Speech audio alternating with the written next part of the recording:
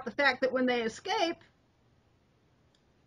all too often the judge turns around and gives the kids back to the father, even though he is a known felon, and we both know that. In that cockamamie doctrine of Mormon dogma, that they've got this thing where it says that there should not be a year past that a child is not born into the covenant of polygamy crap. Well, so wasn't it crap? A lot of these poor women, they have to get pregnant every freaking year because some dumb husband takes that means that he's supposed to have all his women dropping a kid every year. It's funny. I knew birth control was a sin long before I knew what it was. The way we grew up. Well, I hate to tell you my answer.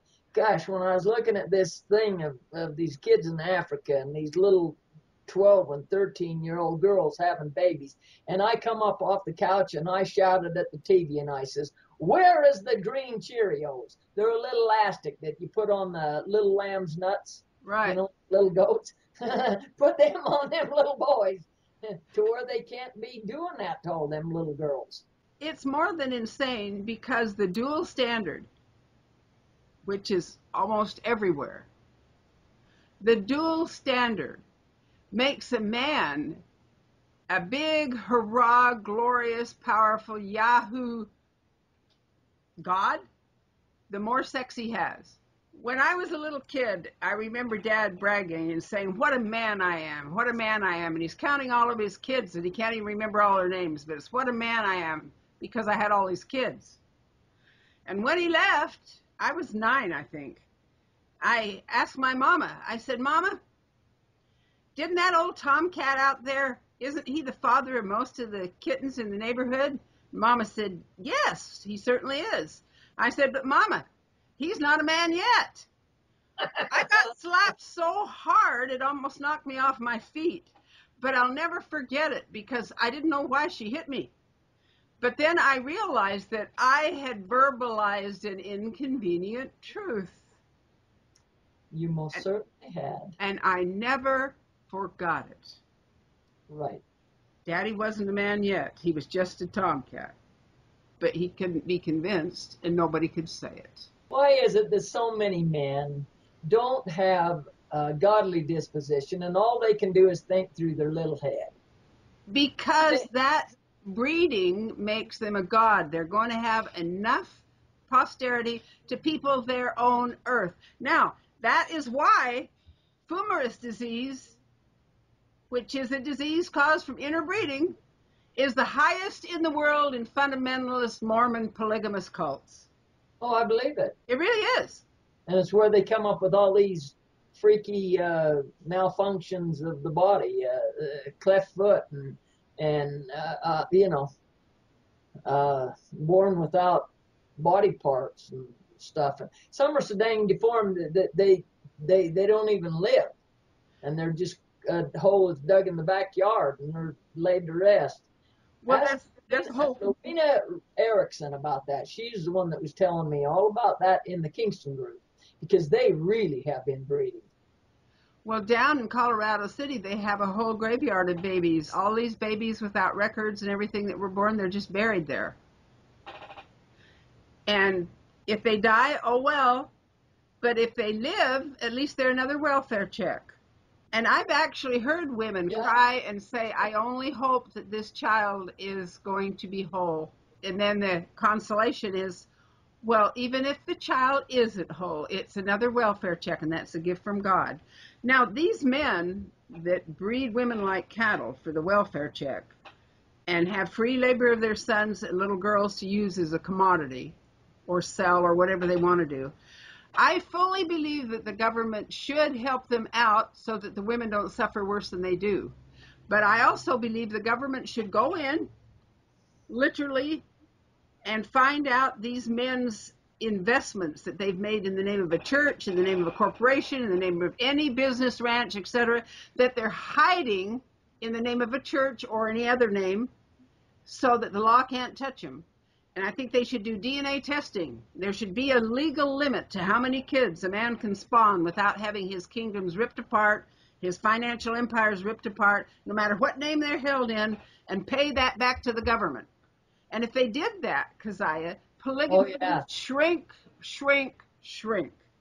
Oh, the Kingstons, that would just, cut their little red wagon off.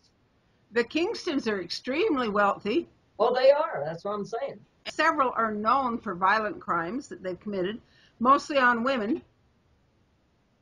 And yet they give their kids back to those same men that have a criminal record when the women escape. Because they have the money.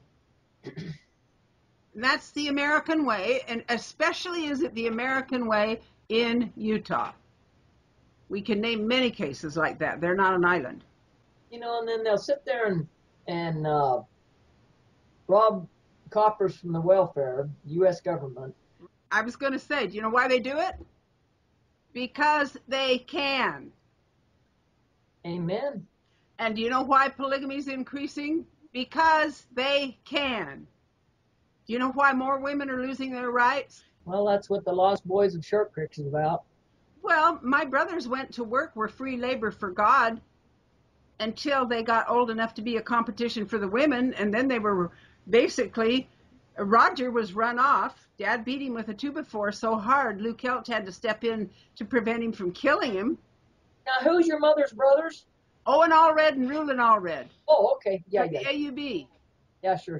Now step into Cody and his wives. His wife, Christine, is my cousin.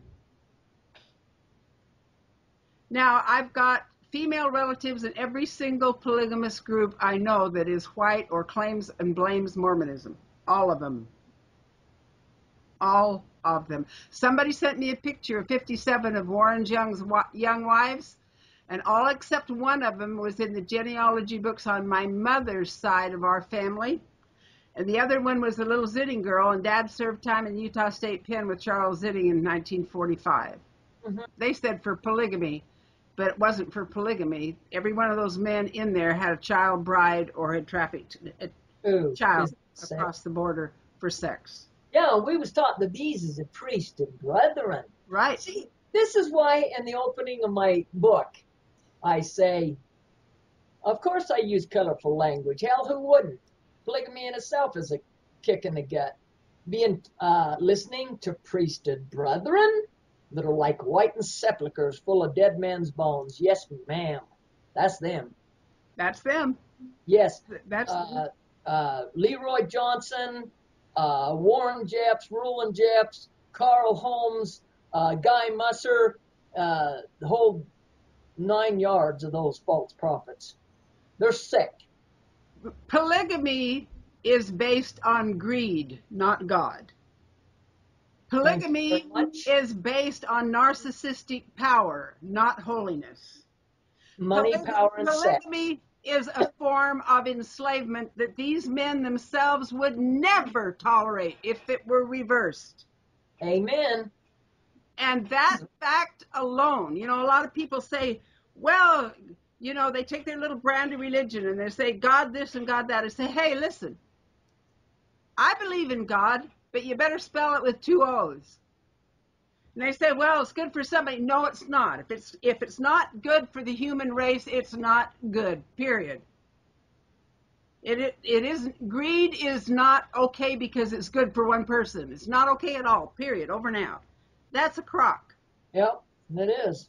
And when I am less of a human being because I'm female or black or Hispanic or anything from another country, from another thought consciousness, wrong. That judgment is always, always, always wrong. It's not our place to judge people. It's our place to love them, to help them, and to uplift them. Not to tear them down because we don't happen to, well, we really tear them down because we want to be better than them. Let's get real. That's the only purpose there is to it. Money, power, and sex. That's exactly. What exactly. He who has the gold makes the rules. Yeah. He like a card game. He who has the most money wins. Trouble is, Kaziah, none of us are playing with a full deck in this card game. Yeah, well, as I like to say,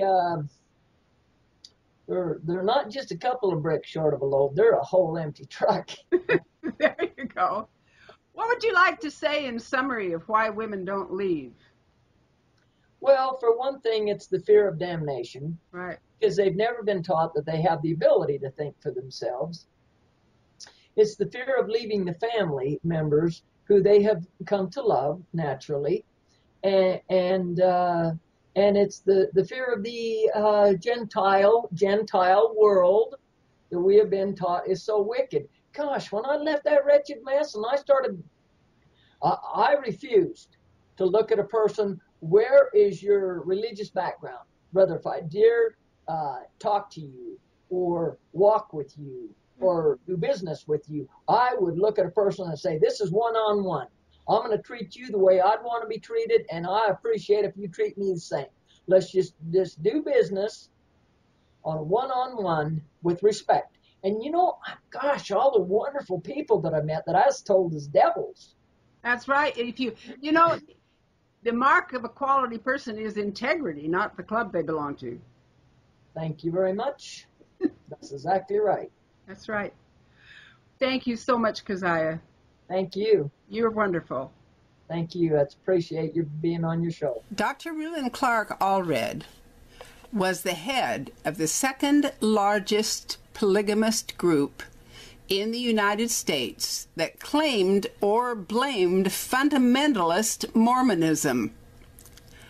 Dr. Allred was my mother's brother.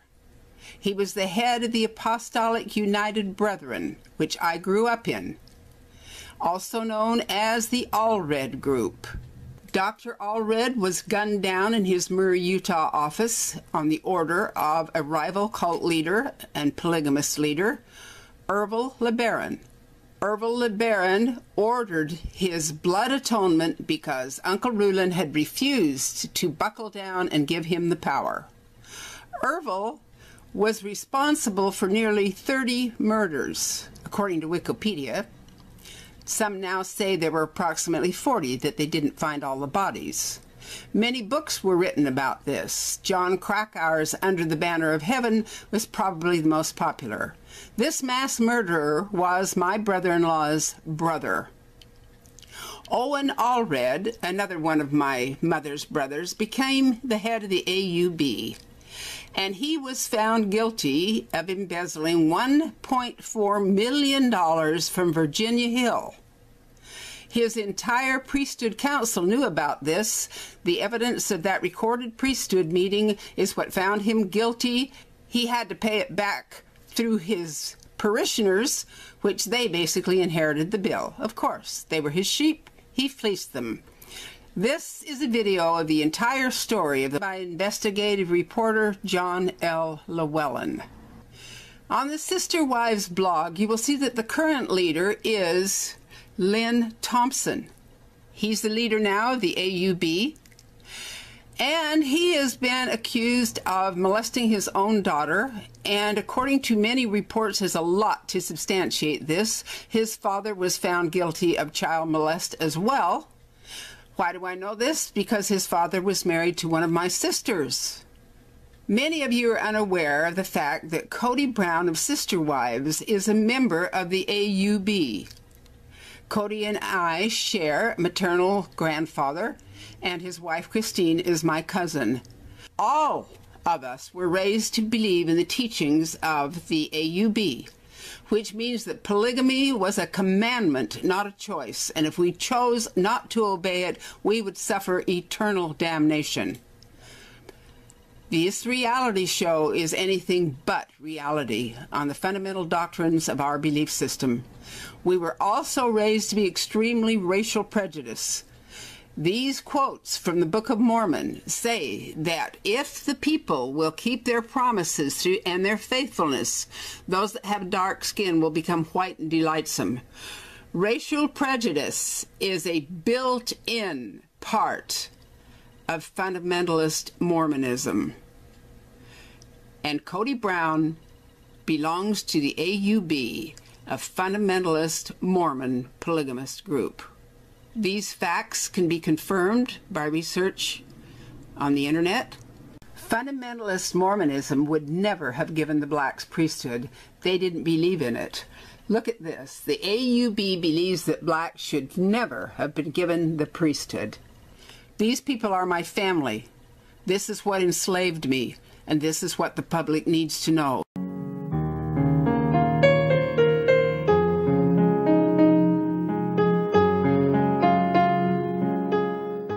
Welcome to our show tonight, Polygamy, What Love Is This? We appreciate you inviting us into your homes. My name is Doris Hanson, the host for the program, and this is a talk show focused on the topic of polygamy. Welcome to our show tonight, Rebecca Kimbel. Thank you for coming. Thank you so much for inviting me. You were born and raised in Utah, but now you are living in the Eureka, California area. That's correct. Okay. You have a very deep and a passionate interest in the efforts of what we're doing here to inform our viewers about the truths of polygamy. And that's what we're going to do tonight. Indeed, I do. Indeed, I do. So let's talk a few minutes about your experiences of being born and raised in a polygamy group. First of all, tell our viewers where you were born, which group that you were born in, and tell us a little bit about your family life as you were growing up. I was born and raised in the AUB group. My mother was an Allred, and my father was an independent. And my father remained an independent, but I was raised an Allred. So I was raised in the AUB. I am one of 39 children born to my father's 6 wives. I'm among the 31 that he claimed as his own. We were regimentally trained from the moment of our birth in blind obedience and complete dedicated servitude. My mother, like other polygamist women, was in bondage to fear, control, and the blind obedience to a bloodthirsty and angry God that we were taught to believe in. I grew up in extreme poverty. The psychological and emotional needs of women were something that were considered a sin and that they were meant to overcome. In other words, their needs, any needs, physically, emotionally, financially, intellectually, educationally, were considered weaknesses to overcome. And I do mean even the use of their brain. It was not allowed. My father always had the first word, the last word, and all those in between. When I was a little girl, when my father was in prison, his youngest wife, Rachel, escaped with her 5 children. She died shortly after in an airplane crash. The state of Utah let my father out of prison and gave him back those 5 children that she had escaped with, on his promise that he would never live polygamy. Of course, he took 2 more wives after that. And those children were raised to believe what he taught us all. He would gather us in the family and he would say, the finger of God struck that airplane out of the sky and killed Rachel because she broke her covenants to me. And he did it so I wouldn't have to. My goodness. We were raised continually on the blood covenants, that if we did not live plural marriage, we would suffer eternal damnation, and the only way that we could be saved was by blood atonement, our blood. Jesus Christ didn't die for our sins. We had to die for our own. And the worst sin you could commit was not believing in polygamy after it had been told to you. After it had been told to you, you were worse than somebody that never heard it. You were totally going to be damned forever. And this is how I was raised. And now you were raised in the AUB group with some filterings into other groups as well. And I was raised in the Kingston group, and we were taught exactly the same thing. Exactly the same thing. And we've talked about this earlier, that really the only difference in the groups is who the leader is of where you're at, because and yet they all say they are the only true group. That's correct. But it's all the same stuff. When I was approximately 15 years old, I was married. I say approximately because all of the birth certificates of my mother's children were forged. And I was told before I got married, taken in a little room and told, now listen. Actually, it was the back seat of a car, but that's a small room. Now listen. You have to live polygamy. It's a covenant you must do for your salvation. If you don't, you will suffer eternal damnation. Right. And if you turn away from the gospel, now that it's been told to you, You're even worse off than you're you never heard. You're worse than you ever could possibly be, and the only way you can be saved is by blood atonement. Your blood can be shed to save your soul. And of course, we love you and we do want to save your soul. But you have your free agency. You may choose. Define free agency. My free agency was like holding a gun to my head and saying, hey, you can do what I say or I'll pull the trigger. Your choice. You choose which one you want. That was my free agency. There is no There's free no agency. free agency. in There those. is no free You don't. agency. Well, a choice of one is no choice. When I got married, immediately I was pregnant. Okay, now he was how old and how old were you? I was allegedly 15. He was He was 22. 22. He was 22. I was his first wife. I was property. I had a miscarriage almost immediately, got pregnant again. He was extremely overbearing. We were taught that abuse was not mental or emotional or psychological, that it had to be physical. If they didn't beat you, they didn't abuse you. He was extremely abusive. Yeah. He was condescending, he was cruel in everything that he said, he was demanding, he was arrogant, he was a very unpleasant man to be around. And this is the man that I was married to. When I got pregnant, the second time, he would go out and bring girlfriends home that he was dating and have me serve them. And they would treat me condescendingly. And they didn't all, but his favorite ones did. And he would support that. And this is the joy of being a first wife. Well, and it's Okay. the power. Yeah, it's the power and the control that a man has over the women in the Yeah. groups. And he dated one woman who was very shy, and she wasn't a woman, she was a kid. They were all kids. Yeah. You know, 14, 15-year-old kids. Yeah. And one of them was very uncomfortable being there and very shy and was polite to me. And a few years ago, she ran into me and she's so glad to see me. And she said, I need to tell you something I've wanted to tell you all my life. I never wanted to date your husband. My father made me. And I said, I knew that. I knew that from the beginning. And when my baby was born, she wasn't very old, when I felt like I had reached a point where I could not live with him anymore. It was just too difficult. When my baby would cry, he'd throw water in her face until she quit crying, and I was afraid he was going to drown her. Yeah. And he said, that's the way the babies have to be. You do not have these large families and all these obedient children by accident. These children never cry in a meeting. They never cry. Anybody can tell you these children in polygamy are totally obedient, and this is how they start. Yeah. So he said, if you interfere, I'll keep throwing water in her face. And this was his MO, how he handled things. If he wanted to make me sad, it was threaten the baby. And we had talked about this water torture on babies in a couple of shows in the past. Right. So our viewers would be aware of this. It was a standard procedure. It was a standard in procedure. different groups. It was. So I went to my mother and I begged her to help me escape. I had some family in Idaho, and I thought maybe they'd treated me well. Maybe she could help me escape there, and I could keep my baby and I could run. My mother was so terrified for what they might do to me if they caught me, that she turned me in.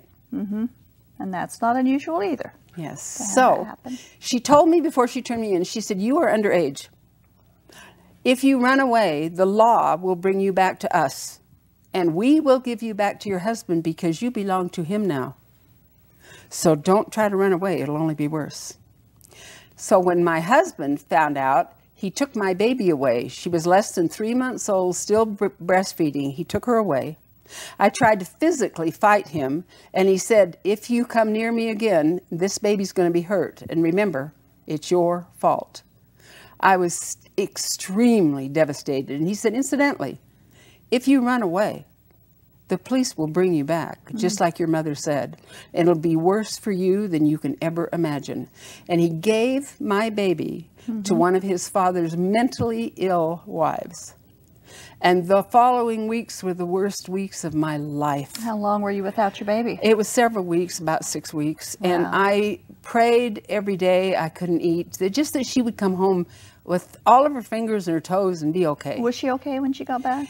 She was, and I literally fell on the floor and wept. Yeah, yeah, I imagine. But it scared me so bad. I didn't know what to do. So I stuck around for 5 more children.